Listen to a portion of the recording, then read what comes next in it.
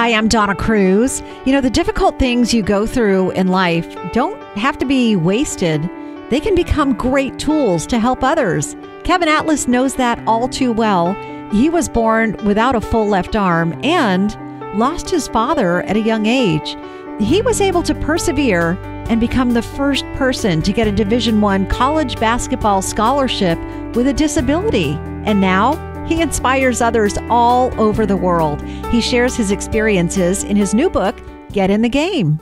About a month or so ago, up in Seattle, and this girl came up to me and she talked to me. She's one of the first people. She's like, my dad is about to die and you touched me because of your father's story, him passing away from cancer. And, you know, I just need advice. What do I do? My mom has passed away and my grandma won't let me see him because they divorced and it's a bad relationship. He's about an hour away by a plane ride.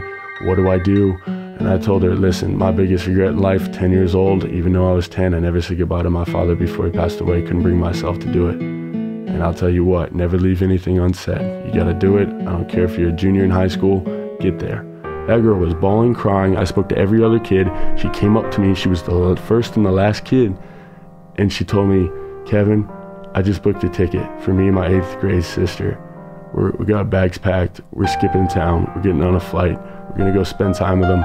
They got out of school. They spent the last month with their father. And she messaged me 5-6 days ago and told me her father had passed.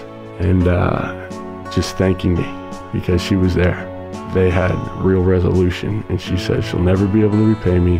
And I said, you don't have to.